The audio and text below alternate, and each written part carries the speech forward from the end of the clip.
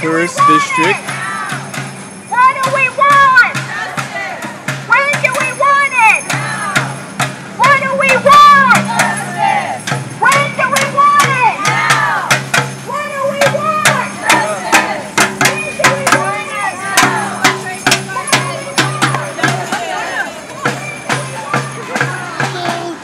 Join us. We have 4 signs. Just jump in. We are in Waikiki. We can see the famous Waikiki. We're on Waikiki Beach with the sunset on Waikiki Beach.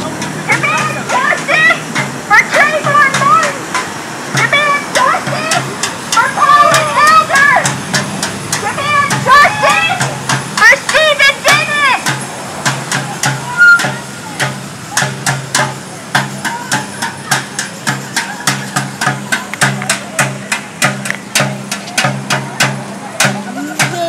You're too fast.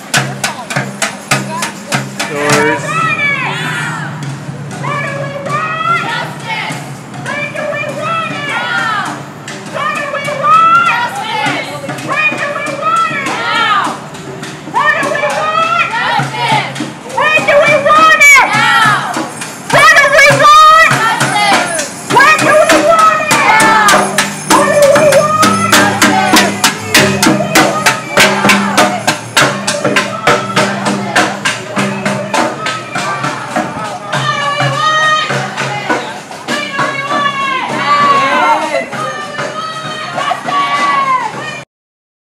There have been a lot of marches for Trayvon. Now I noticed some other names here. There's Kollin Elderts, and there's another name. What ties these together? Why are we doing them all Why together? are you doing them all together? Well, one thing we've heard all the time is, well, our race issues aren't as bad in Hawaii. You know, I mean, the Trayvon Martin case struck a real chord with black people across the U.S. and around the world who know about the slavery, about the racism in the U.S. But not many people really connect that it's the same racist system that killed Kollin Elderts when a white special agent came to Hawaii with Asian development, with the Asia Pacific Economic Cooperation meeting. Right. And a special agent came out, and he was briefed to be careful of locals, and he was given a racist briefing. He went out that night, he got in an altercation, he was looking for trouble with brown people, and he shot Kollin Elderts in the chest. I mean, there's the occupation of Hawaii and the anger that this racist killing brought about in Hawaii. And yes, there's a little different history, but both of them have a history of racism at the hands of the U.S. government. This is a racist system. Then the new person that we added, just because it just happened, was Stephan Dinnan. And he's a young local guy, 35 years old, with 2 small children. He was in Waimanalo.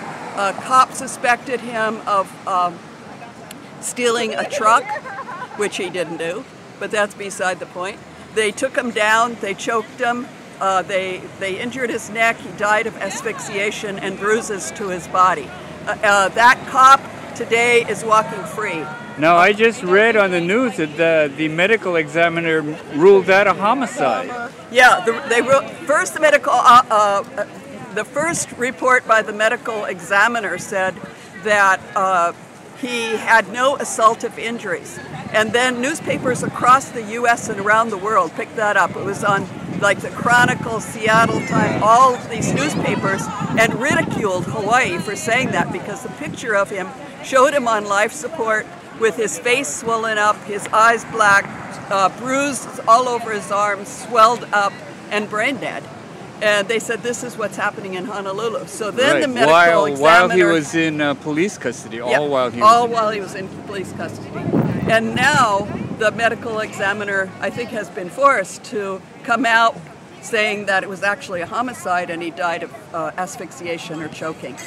So, okay, now you know, I get once why there again, are you 3 have names this on it. whole issue of black and brown people who are being killed, who are being stopped and frisked, who are going to jail in incredible numbers, 2.3 million, most of them black, Latino, brown, people who are in jails across the U.S.